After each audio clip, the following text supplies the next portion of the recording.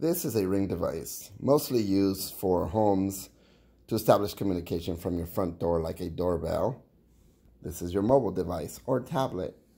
This is the Ring application that establishes communication between the two.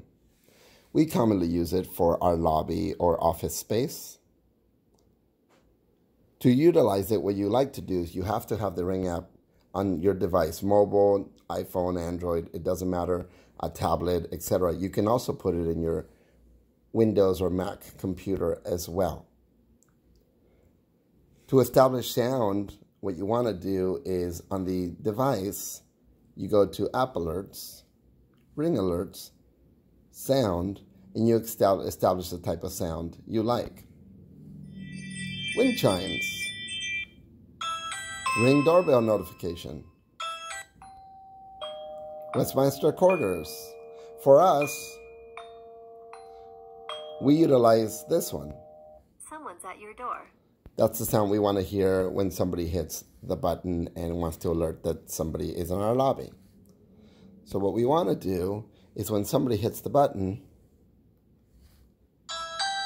someone's at your door, you will get the notification and the sound. You hit the tap and it will open communication between the two. Now what you need to do is to talk, you're going to hit the green button. To end the call, just like a phone, you hit the red button. You have to hit the red button to disconnect the two, otherwise this will not pick up again. As you will see in about 30 seconds, this will be ready for somebody else to hit a button yet again.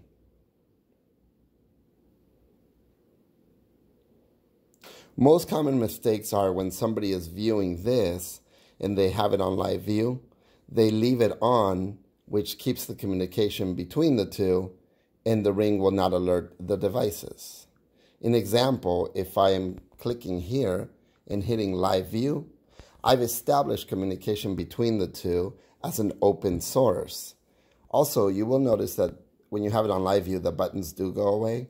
So if somebody was to alert me, you're not going to see those buttons. If you tap on the screen, the buttons come back. When you are on live view, you will not get a notification as you are directly connected.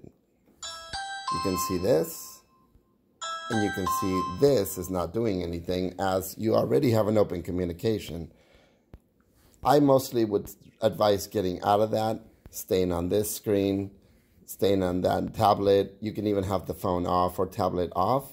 So when somebody does hit the button, you get an alert. Proper way to do it.